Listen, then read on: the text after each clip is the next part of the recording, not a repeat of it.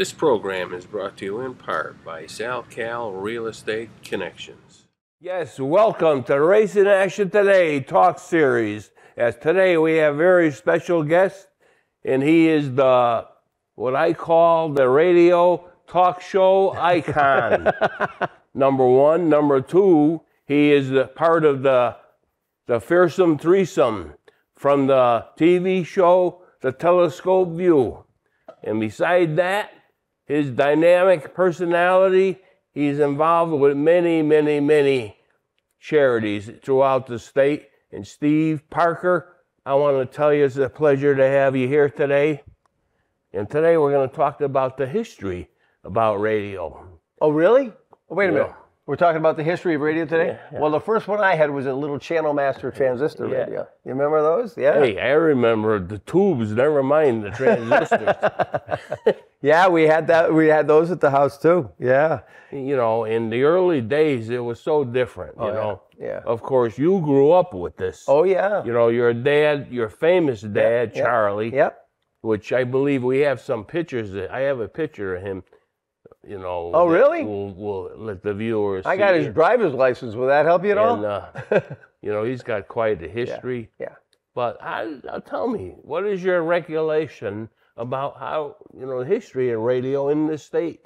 Well, you know, I kind of grew up in radio. My mom and dad actually met at WDRC during World War II. My dad was a Navy man, and right after he got out of basic training during World War II, they realized that he had to sway back, where if he stood against a wall, his back went like this. So he was discharged. And here he was. It was World War II. He was Navy. He couldn't wait to go. To go. Yeah, and he was a radio man in the Navy. So what they did was he was looking for a job. And he went into Hartford. And when he was walking around Hartford, he saw WDRC. And he always loved WDRC. He used to listen to it all the time. So he called up there, wanted to know if he could have a tour. So they opened up the door, let him in, and gave him a tour on the spot. And then once they realized his background, as far as, you know, being a radio guy. Yeah, hands on. Oh, yeah. And they hired him on the spot.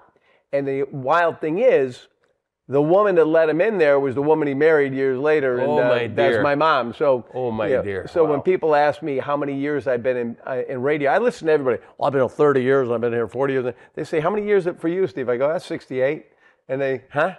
Well, it's because as soon as I was making noises as a kid, my dad put a microphone in front of me. Oh, wow. And that's when I was bitten by the bug at birth. But I also grew up in a time when radio was everything. And when you look at what it was, DJs were rock stars. Well, I remember. I mean, WPOP and... Don't talk about that. I was WDRC. There was no WPOP. It was famous. We would go back and forth. Oh, yeah, between 1360 AM and 1410. That's it. Right next to each other. Yep. The rock and roll wars. Everybody knew them around the country. Yeah. And, of course, the famous people that evolved out of this. Yeah. You know. Yeah, amazing. Guys like Dick Robinson. Yeah. I remember when my dad hired him out of nowhere as a kid.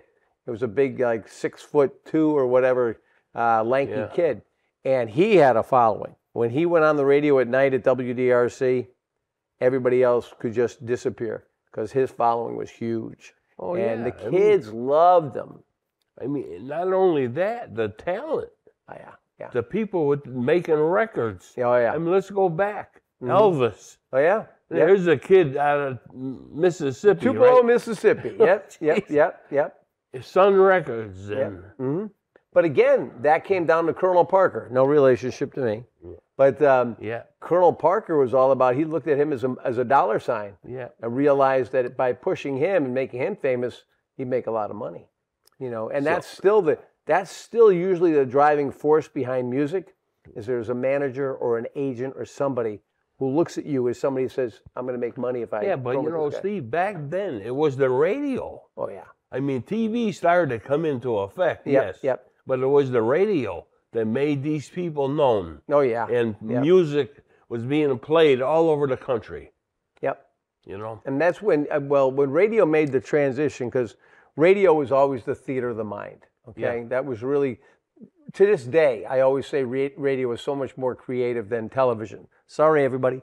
But when it comes down to the theater of the mind, whether you're creating commercials. I mean, when I'm on WTIC radio on Saturday mornings, 5:30 a.m. till 8:30 a.m., when I'm on there, everybody knows what I look like. Oh, sure. Because they've decided in their own mind what I look like. It was funny. The other day we were at a birthday party, and we're talking with somebody, and they're telling me, I was listening to the radio Saturday morning about this, about Dr. Haynes. I said, I know who you were listening to. He said, who? Steve Parker. He said, yes, it was.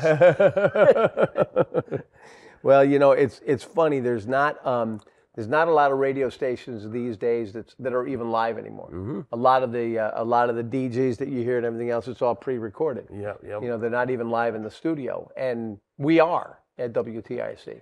Not only are you live, your distance. I am totally amazed, Steve, at how far people could hear your station. Oh yeah. Well, it's a 50,000 watt AM signal, which is very rare. There's only a few of them in the country. And as a result, like my girl, Angela, listened for 5 hours driving to Maine. But I have another friend of mine who says, yeah, but I can't hear you in Cheshire. Because what will happen, it's the shape of an AM signal can move back and forth and stuff. So, when it's funny that way, if something could be that close, it's hard. But then, like, she listened 5 hours going to Maine. But it's always been... the difference with radio and to television is that it's always intimate. Like if somebody's, when you're reading a book, it's 1-to-1. When you're listening to the radio, it's 1-to-1. And you feel that connection. With television, yes, somewhat. But not like that with radio. Steve, when I was a little kid, I used to listen to Amos and Andy. Oh, God, yes. And laugh and laugh and laugh.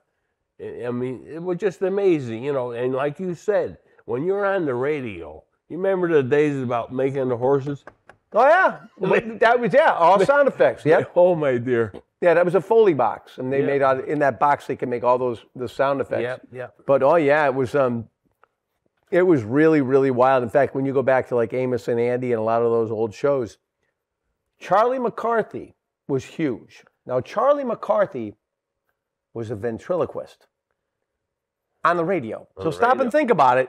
A ventriloquist, when you're looking at him, you can't see the lips move. Yeah. He was on the radio, with the puppet, all right? Yeah. And still had a huge audience. Yeah. But there was the changeover came, back into the 50s and into the 60s, and things really started to come around. However, still, I mean, radio was king, and still is. It's huge. It's huge. Even to this day, there's a lot of different versions of it.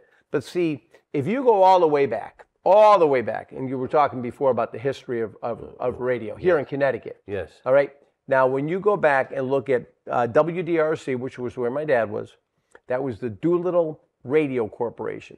And Franklin Doolittle was one of the pioneers of radio. In fact, WDRC just celebrated last year, in 2022, it was 100 years old, the oldest radio station in Connecticut. And Franklin Doolittle actually created the first commercial FM radio station in the world. So these guys were pioneers back then. Yeah. And it's amazing because I still talk to Franklin's son, and his son is in his 80s now. And we'll just talk different stories about his dad and my dad. But and then WTIC came around in 1925. So and that was, of course, eventually Bob Steele got on there, and it was pretty much the old fart radio station. Oh yeah, my father every morning he had to have Bob Steele on. Always, yeah. And I know it's funny because at my house it was always rock and roll. Yeah. So people said when kids today say, well, I grew up listening to Bob Steele. I said, yeah. I said, because if your mother saw you try to go across the kitchen floor to turn on Big D, she would have broken your arm. Oh, yeah. The parents always had Bob on. Steve, rock and roll was big. I mean, huge. I'm not going to downplay it. Yep. It was huge. Yep. Well, it's interesting because even WDRC, way back, they had like the live orchestras in the studio and all that. Yeah. But when my dad was the program director. Probably back in the late 80s late 50s is when he got the job. But then on August 18th of 1960, he made the decision to turn it from, you know, a lot of the old music and the CBS, the network stuff. It was very, very, but he saw rock and roll and knew what it was going to be because all the baby boomers, which was enormous. Yeah. They were all going to need, they all wanted the music, but really what was important too was they were going to need banks, they were going to need car dealerships, they were going to need furniture stores. So this whole baby boomer group that was growing so rapidly didn't have any of that. So by putting a rock and roll radio station on the air, you would be attracting advertisers too, because they wanted. You want to be the kid's first bank. You want to be the car dealer. You want to be that. Oh, absolutely. And the smart advertisers then really knew how to go after them. Oh, sure they did. But again, my dad used to talk about how a lot of people gave him credit for the success of the radio station because he had this great imagination. He came up with all these great ideas. He had foresight. Oh, yeah. And he had a woman there. Her name was Bertha Porter. And Bertha was a record librarian. That's what you called them back then. Bertha was so good at picking new music. They knew about Bertha coast to coast. And everybody wanted to get on DRC. They wanted to, if Bertha thought they were going to be a hit, they usually were. Yeah. So she recognized talent right away. Right away. And they would come. I mean, the Rolling Stones came to the radio station to thank her for playing their music. I mean, come on. But my dad used to say it was her talent for the music. But then he had the talent for all the crazy contests, the DJs and all that. Yeah. So he would always say, you know, when they'd say how great he was, he goes, no, it was Bertha with the music. But Bertha, it was like family to me. You know? He knew how to market this. Oh, yeah. And believe me, the opportunity was there. Yeah. But he recognized it and made it happen, right? Oh, yeah. Plus, there was nothing better as a kid than having your dad running the biggest radio station. Oh, man, I'll tell you. Every kid. It was so funny in school. You go, what does your dad do? What does your dad do? Yeah. WDRC. Yeah. Oh, my dear. Oh, can you get us records? I could still hear the music. I can. Yeah, well, and you know, it was such a time where music was just coming into its own with the rock and roll and all that. It was beautiful stuff. And it's what people, when you think about it, kids would get a transistor radio like that, a little channel master, and they would put their earplug in it. Now you have earbuds, you know, and they put their earplug in that, and they'd hide it under the pillow, so their mom wouldn't know that they're listening to Dickie Robinson or somebody, and they'd have their earplug in there. Or they might have been listening to the Red Sox baseball on a TIC or something. Well, I mean, baseball was huge. Well, it's still the best on the radio anyway. I mean, when you think about, like today, football's huge, but back then, baseball was huge, you know. Oh, yeah. Yeah, it was always, but again, when you listen to sports on the radio, Joe D., who did UConn for years, and he would tell you, if you're looking at your radio, you know, to the left is this, to the left is that, describing where the teams were playing. Yeah. But you could turn the volume. A lot of people did turn the volume off of television because it wasn't anywhere as clear as what Joe and some of the other guys did Steve, back then. I have to tell you something. This past weekend, I was watching games on the TV, the football games. I was so annoyed with the announcers, I turned the sound off. Right. My wife kept yelling at me, why is I said, I can't stand what they're saying. So you watched the game, but you didn't have to listen to what was going on. I did. Yeah, and what's really good, too, I mean, when you listen to the really talented play-by-play guys, like the radio play-by-play guys, they got to be able to ad-lib all over the place. Sure they do. You know, and I like when they're talking. So last night I went out with my wife. She was like, and that's ball 4, you know, and then we went out and had dinner. The swing.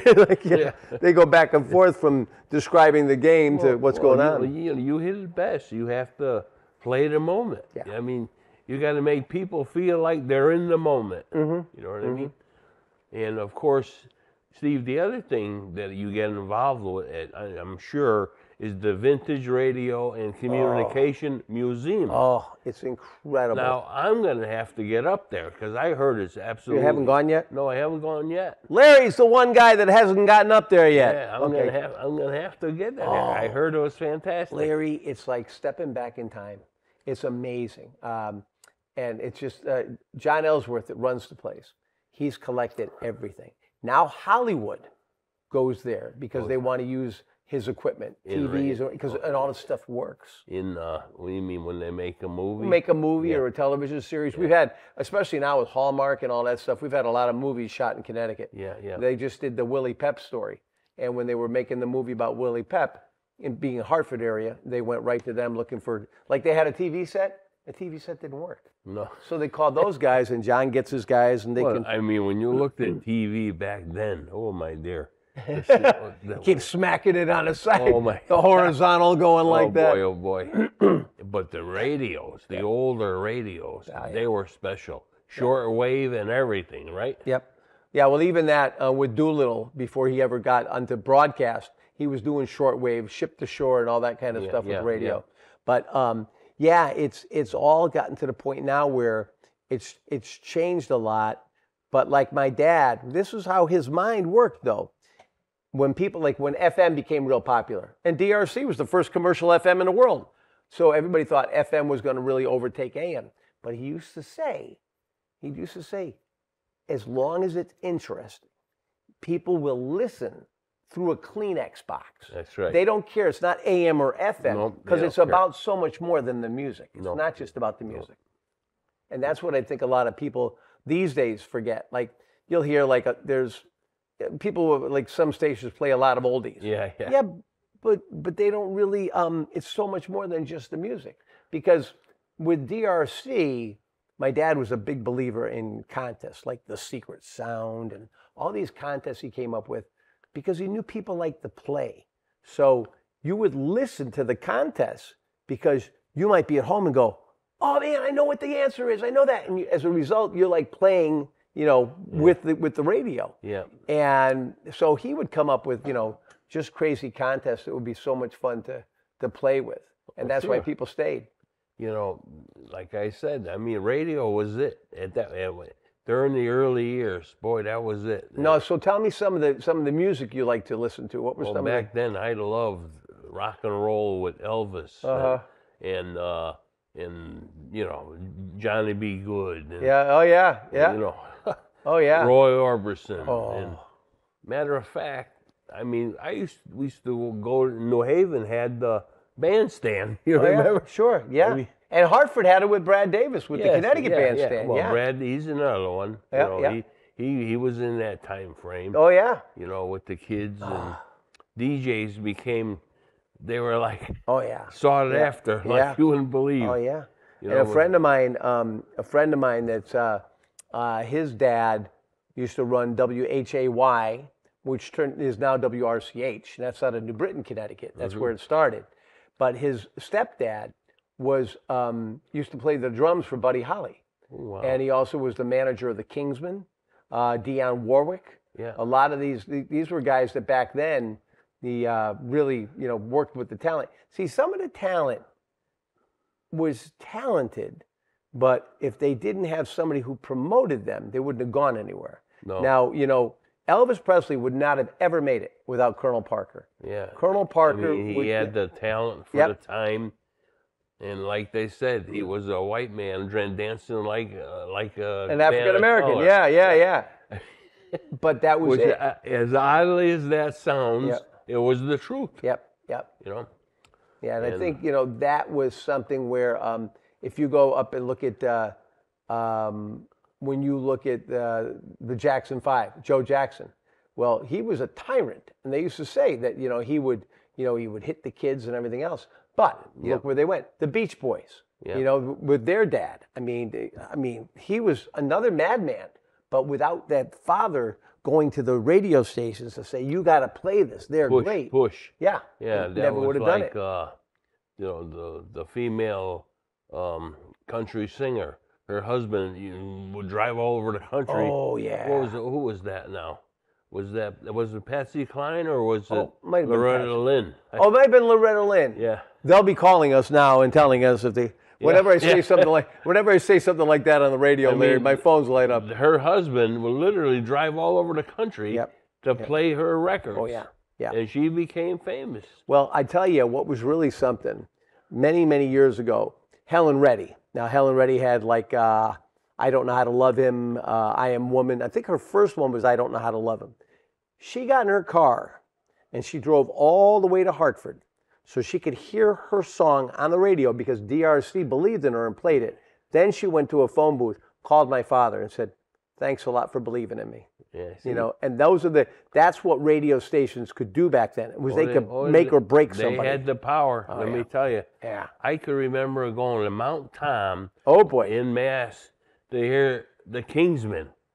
Louie. Yep. You should hear. That's my buddy Jeff Bell. He could tell you those stories. Oh my God. Because Jeff traveled with the Kingsmen. Yeah. And he still knows those guys. He still talks to them all the time. I mean, it was great, I'll tell you. And let's talk about when the Beatles showed up, huh? Oh, yeah, that was another. That was phenomenon. Crazy. That's like crazy. Just a phenomenon. You know what I mean? Well, it's funny because when that all happened, WDRC and WPOP were always trying to get the Beatle record first. Because the Beatle record would always be a smash, always be a hit, because the kids couldn't wait. And we had a connection, DRC had a connection with the Beatles. We actually had one of our guys, his name was Long John Wade, who used to travel with them. So we had a connection directly to the Beatles, where we could get the records before the record label would get them.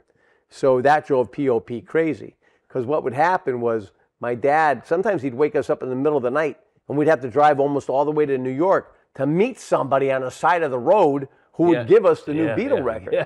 And then what he would do before it went on the air, he would make sure that he recorded it, and every 20, 30 seconds you would hear, "Big D exclusively." So POP couldn't record it. No. So it had to have that. And that was my 11th birthday. I got tickets, thanks to Bertha Porter, to go to Shea Stadium to see the Beatles for my 11th birthday. Wow. Amazing. Yeah. Now, some crazy things happened during these. I can remember in POP, somebody locked themselves in the station and played a song all night long. Well, Joey Reynolds. Who was that? Joey Reynolds locked himself at the radio station at DRC, and the song was In the Midnight Hour. And what he did was the record got stuck. So what happened was you kept hearing In the Midnight, In the Midnight, In the Midnight. Well, what happened was he got into so much trouble, and the police came, and they broke the door down because they thought he was in trouble in the studio. Yeah, they didn't know what was going on. Now, the funny thing is, they really did. The police went in and arrested him on the radio.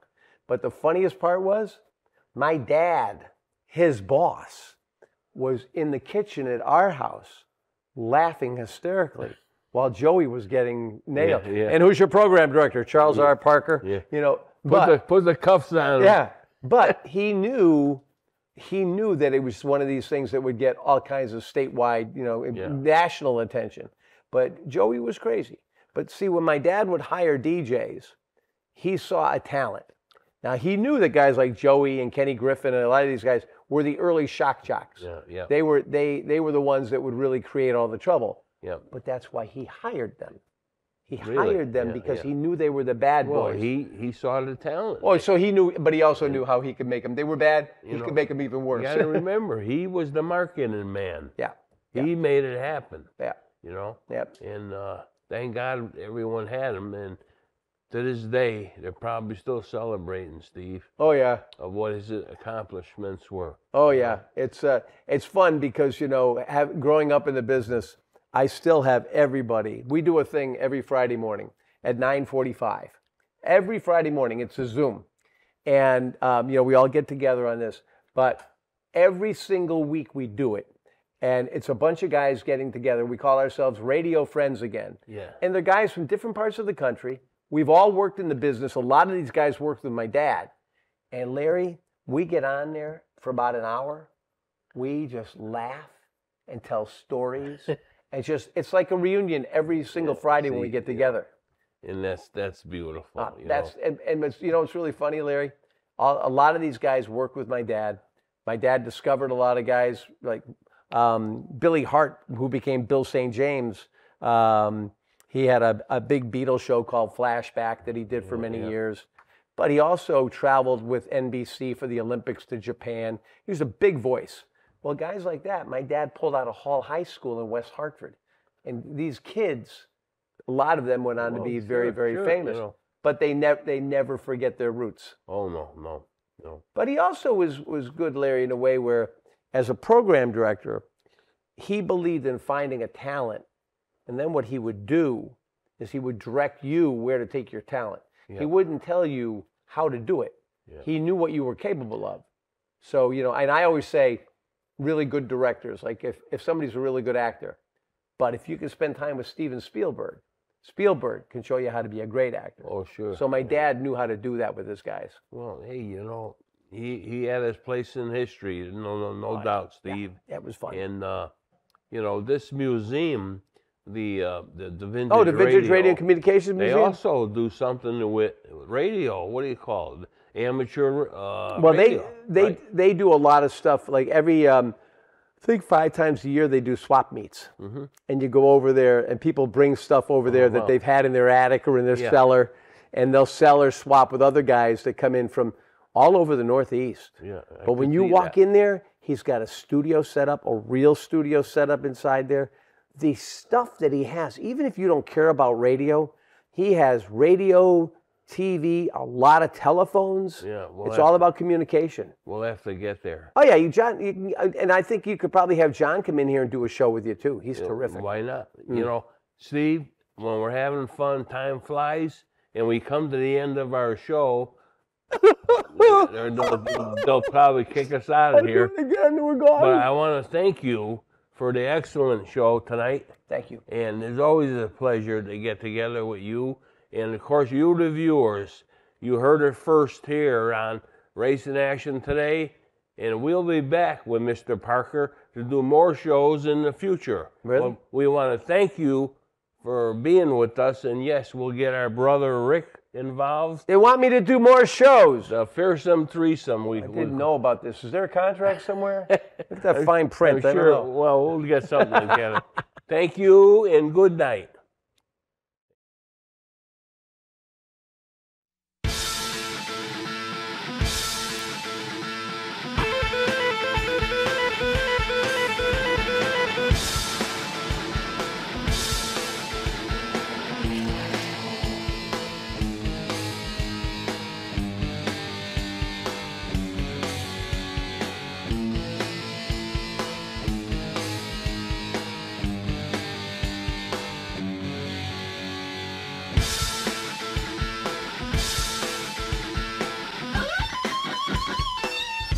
This program is brought to you in part by Just Results Weight Loss Center in Berlin, Connecticut.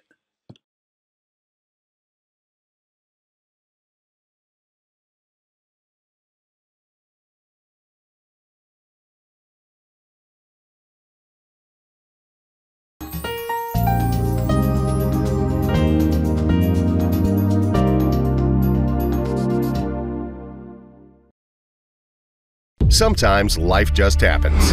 Don't worry.